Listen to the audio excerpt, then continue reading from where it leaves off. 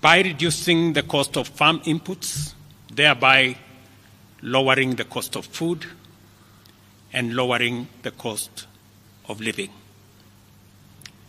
We have stabilized the economy by preventing what was an imminent debt default. We have stabilized fuel prices, lowered inflation to an all-record low of 4.6%, and we have stabilized the foreign exchange regime. We have implemented radical changes in the education sector, including resolving the CBC question. We have rolled out a new student-focused higher education funding model that has special emphasis on making sure that children from vulnerable families have the requisite support in their education. We have also improved the student-teacher ratio in both our primary and secondary schools by hiring an additional 56,000 teachers and also hiring an additional 2,000 tutors for our TVET institutions. We have equally resolved bottlenecks in cash transfer program to vulnerable Kenyans, including orphans, people living with disability, and the elderly. We have not only brought on board more beneficiaries, but in keeping with the promise that we made, it is now not the case, as it was in the past, that these vulnerable Kenyans have to wait for months. Now their stipends are paid as salaries of public servants are being paid. We did roll out the Hustler Fund that today benefits 2 million Kenyans.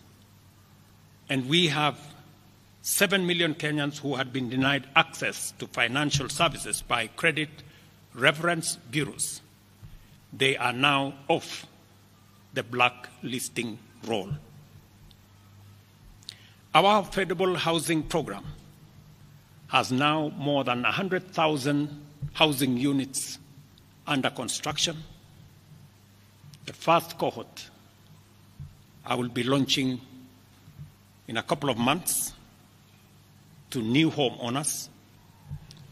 And we have 160,000 young people across Kenya that are employed under this program.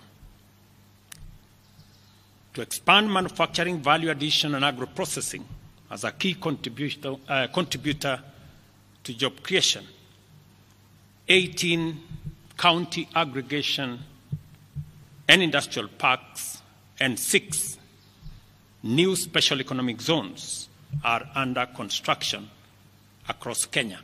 And at the same time, we have 200 fresh produce markets that are at various stages of construction to support our farmers with access to markets for their produce, in keeping with the commitment we made to our mama mbogas.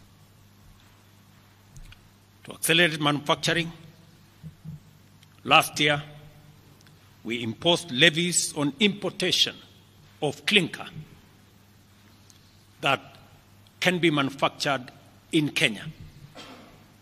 We made a saving of Kenya shillings 20 billion in foreign exchange as imports of clinker dropped to almost zero.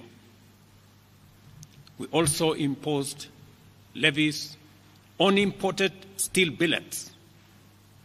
And today, we have 11 steel factories that 6 years ago were closed. They have started operation, hiring 16,000 Kenyans.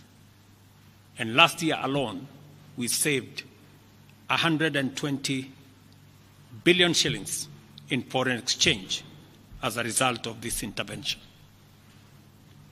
Our digital transformation agenda is also on course with 17,000 government services online, while we have 274 digital hubs across Kenya with 152,000 students and digital workers in our TVETs and also in digital hubs in different parts, up and running and giving young people an income.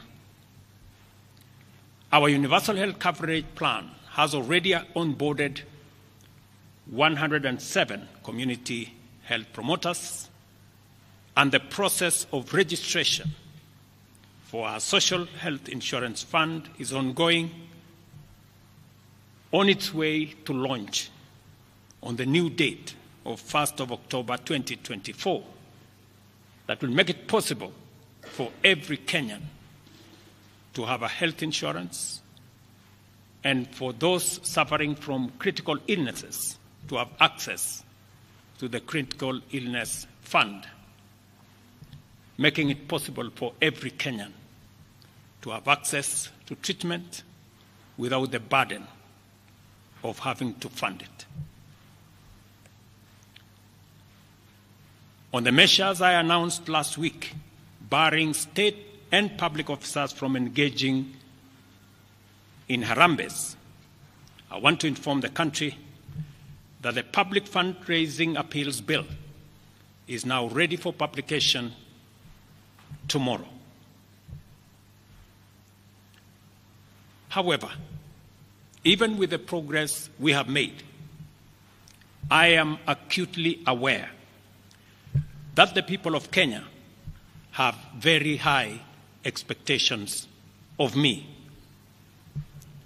And they believe that this administration can undertake the most extensive transformation in our nation's history.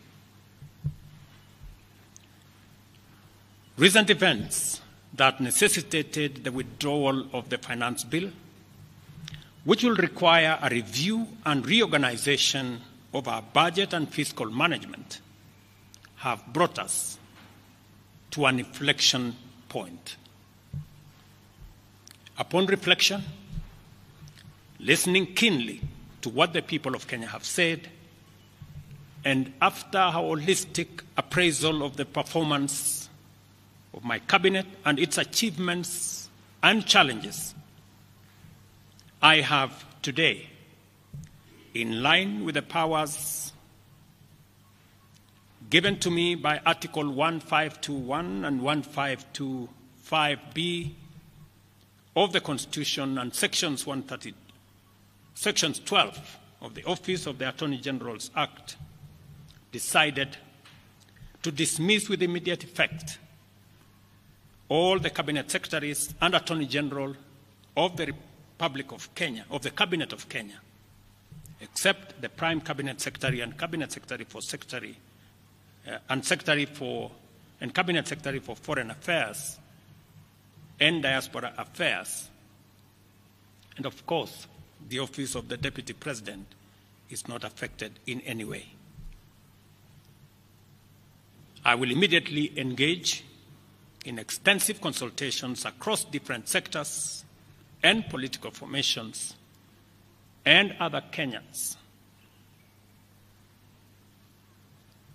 both in public and private, with the aim of setting up a broad-based government that will assist me in accelerating and expediting the necessary, urgent, and irreversible implementation of the program that we have, including other radical measures and programs to deal with the burden of debt, to explore raising domestic resources and revenues, expanding job opportunities,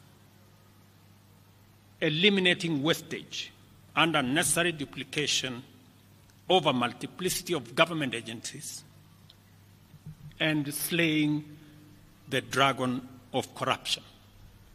Consequently, making the government of Kenya lean, inexpensive, effective, and efficient. During this process, the operations of government will continue uninterrupted under the guidance of principal secretaries and other relevant officials. I will be announcing additional measures and steps in due course. Thank you very much, and God bless our great country, Kenya. Asanteni sana.